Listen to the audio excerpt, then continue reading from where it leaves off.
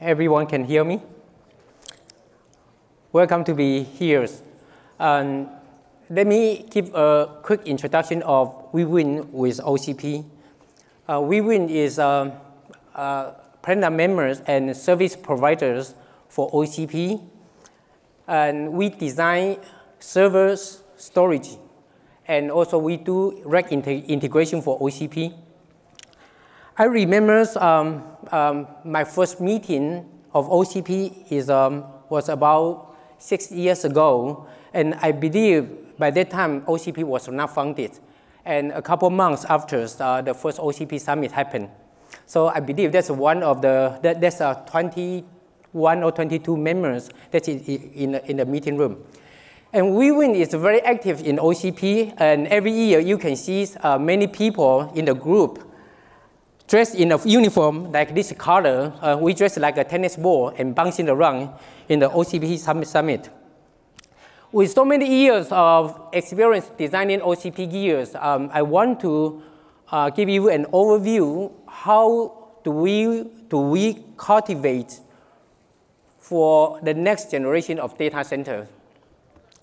And we have been talking about cloud, talking about virtualization, and also probably edge computing. And for the recent years, we also see so many new devices like JBoss or AI appliance. And many of them, they are impermanent. The demands for the data center IT gears, the fundamental demands, still unchanged, and they are high power efficiency and high speed, good thermal solution with reliability and serviceability.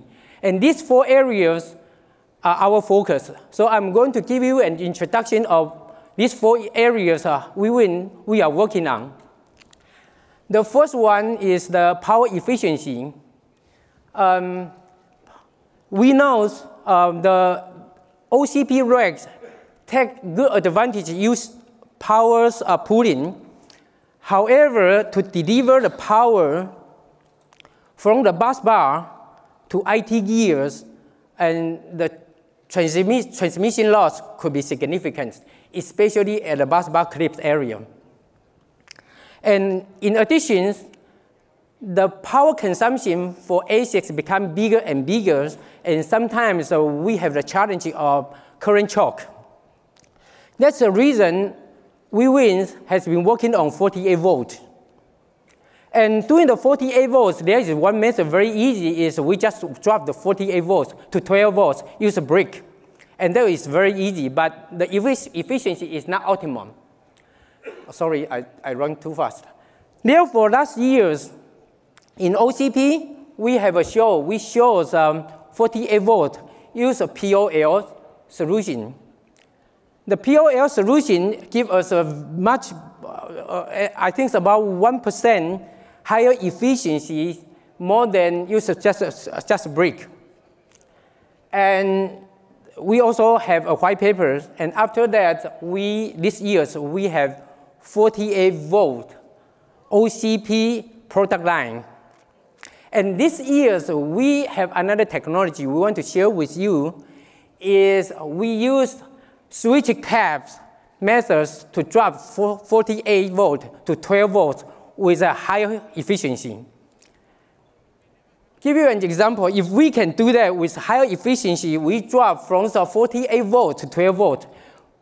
If we put in the Tiago parts, we just need to add one power transition board to drop from 48 volt to 12 volt, then we are done. We don't have to change anything on the motherboard. We can just leverage the existing motherboards. That's very good, right? And we go ahead, we design, we are working on a prototype. This prototype is, the footprint is about 1 meter to 2 meters with, I believe it's 330 nodes, Tiago parts nodes. And use 48 volt. Every canister here actually has 2 nodes. very high density with a very high power density, high power requirement, and that's in the immersion cooling. We will mention a little bit about immersion cooling. The efficiency, we also have the comparison of the efficiency between these three methods. 12 volt, 48 volts drop to 12 volts. You just use a brick. And also 48 volt POL and 48 volts uses switch caps methods. The efficiency here does not include transmission loss. And the POLs and the efficiency, they are really raise each other's. Next one, I want to talk about the high speed. The signal on AC on the IT gears become bigger and bigger. So I never, just keep increasing like a Morse law. And with PCIe Gen 4 coming, we are preparing for the next generation data centers with a higher speed.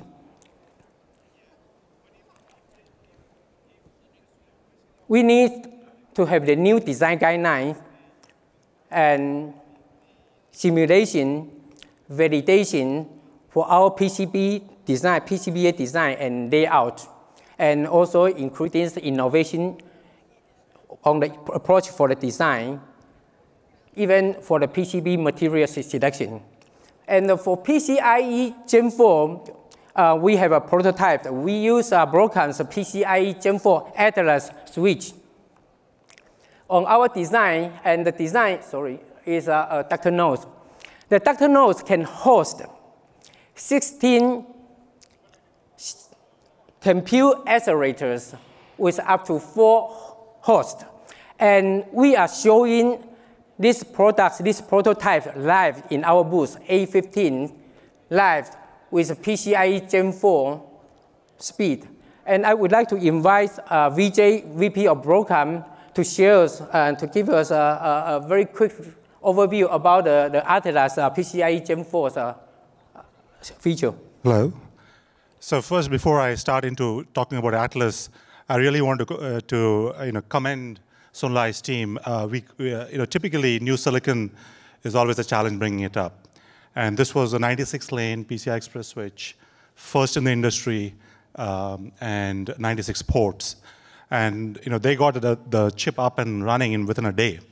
Within the first day, they had all the 96 PCI Express lanes up and running, which is a tremendous achievement. So, good job by Sunlai's team. So the Atlas switch is a 96-lane switch.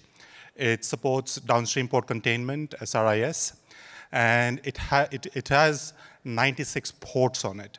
This is the most number of ports you would see in a PCI Express switch.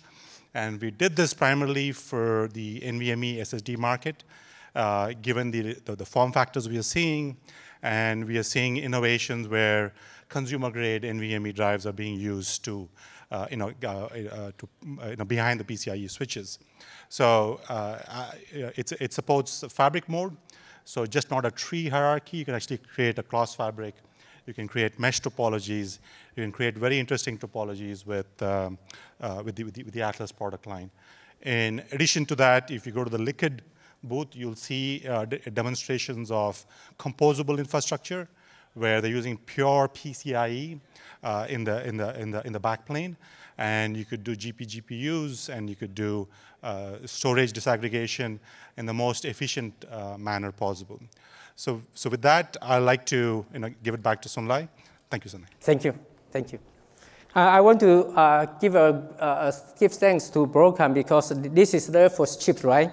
Coming out, and we bring it up together within, I think, 8 hours, yes. And we bring it up. So that's it shows how ready Broadcom is and how ready we are for this technology. And about the thermal solutions that we are working on, there are 3 levels of thermal solution we are focusing. The one is the chassis level, then rack level, then data center level. You might figure out why we are working on data center level. I will give you an explanation. The first one, chassis levels, we have all the products, we use all the technology like everybody use. However, we do not believe to use the chassis level, like use a root heat pipe. The design has to be rigid for a specific design. We believe if we remove the heat sink, they got to be flexible. So that is the area we are working on, and we already have some idea, so we are working on a prototype on this. The next one is a rack level. The rack level, the challenge is we do investigation on how much we have to distribute the coolant to all the IT gears, and we find the solution is very expensive, especially the distribution units need to be very, very, very big and to pump the coolant to each IT gears. So one of the ways to resolve it is to use a two-phase cooling. So we do a lot of study on two-phase coolings, and if you are interested, we have work session. I will invite you to join the work session tomorrow.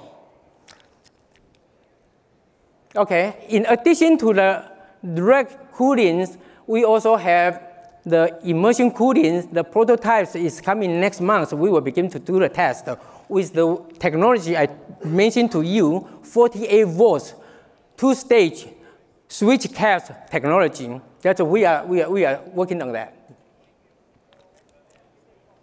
The data center level, let me explain to you why we come to this.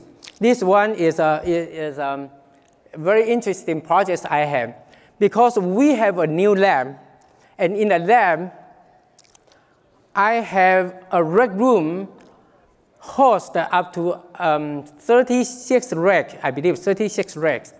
And in Taipei, to have a lab can host up to 36 racks. The power is very big. And how do I optimize the energy, the PUE? That would be my challenge. And I really want to bring the natural air. In the high rise, our office building is in the high rise. How do I bring in the natural air and vent the hot air out? That's challenging. What we used to do is in low cooling, we have same air circulate inside the room and become very hot, like 60 degrees C. Then we cool it down to 20 degrees and coming back, just a continuous circulation. That's really, really energy consumption. So I designed for use of natural cooling in a high-rise building, and I believe this might be beneficial if I can share the experience some days with people. They don't have choice to build where the data center is.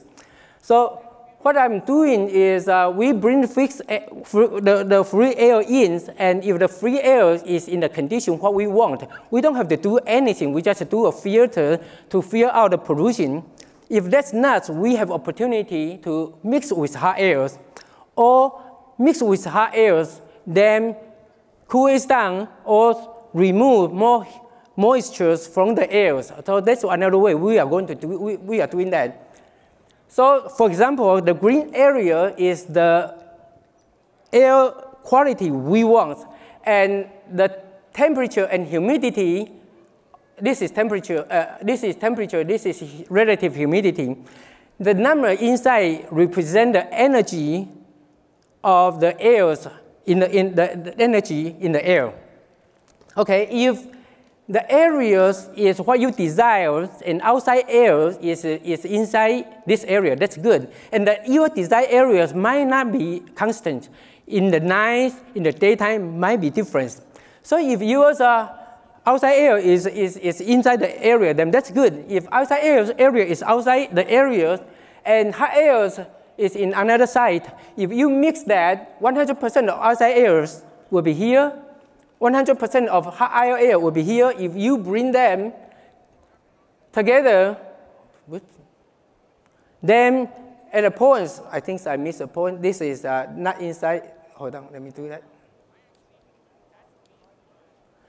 So if you mix these two areas, you might have opportunity to have a points close to the green area you want.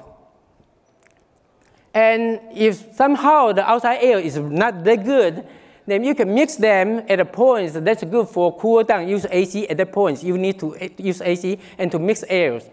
And how about what do I have right now for the past this lab is just running for 2 months.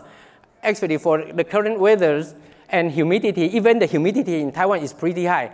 I haven't turned on my AC yet. I only use fan, and that's enough. Okay, and someday I will publish more data on this. Finally, about the service and reliability, Wiwynn make a lot of IT years. We have billions of data from our manufacturing tests and also from our validation lab. Billions of data. We have our own test software, and with those data, how can we best utilize those data? We have opportunity to analyze what hardware which brand it has a highest reliability, which brands probably is suboptimal. We have opportunity to understand and to do investigation. In addition to that, the software also allows us to understand our test software. When there is a failure, the manufacturer wants us to tell where's the system failure and how do I repair it. And with years of experience we accumulate, we are able to make it as a modules and to put into our software. We have a software called Class Manager. They can go with RSD. So with this, you will have opportunity to use these modules to do diagnosis. And also the data also allow us to do something is we use the data to analyze our test. Sometimes our test time is more than 24 hours. And is that the best best way to test? Can we save more by reduced time? Or can we change the test orders and give more efficiency to find out the issue earlier? So we have a lot of opportunity to reduce the cost, to increase the reliability, even increase the serviceability if we can port our diagnosis part to our Class Manager. So these are the areas we are working on, and we will publish the data very soon. Tomorrow, we have one section talking about partial of the data we analyze, and we can share with you.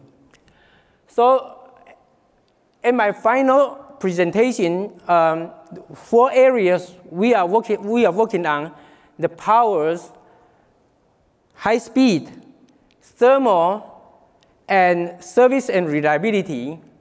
We have 4 work sections tomorrow, and we welcome you can join our sections. And our booth is A15. We are showing 48 volts OCP product lines. We are showing our Dr. nodes with the PCIe Gen 4 Atlas PCI switch. Thank you. Any questions?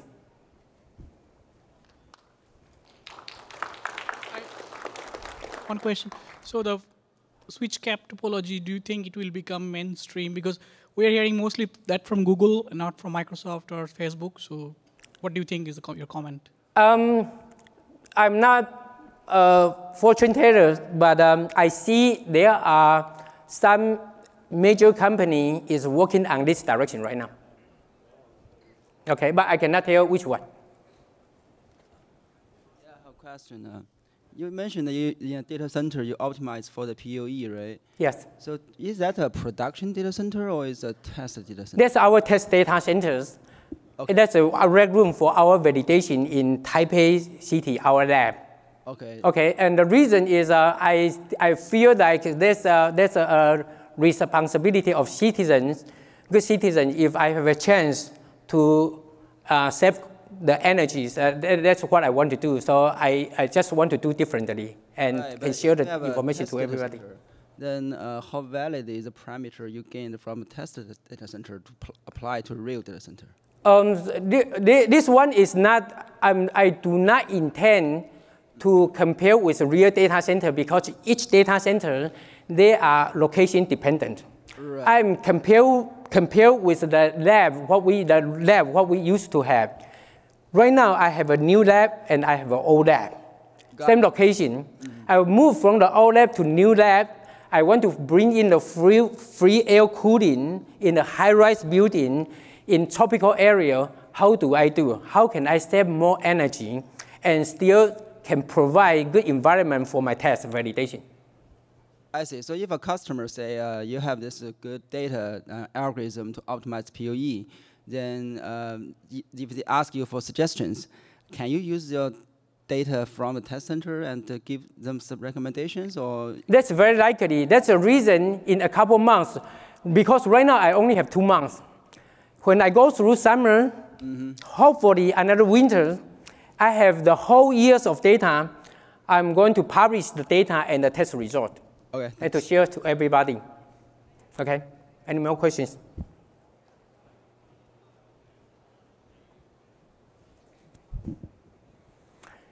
If no, I bet let's conclude my presentation. Thank you. Thank you so much.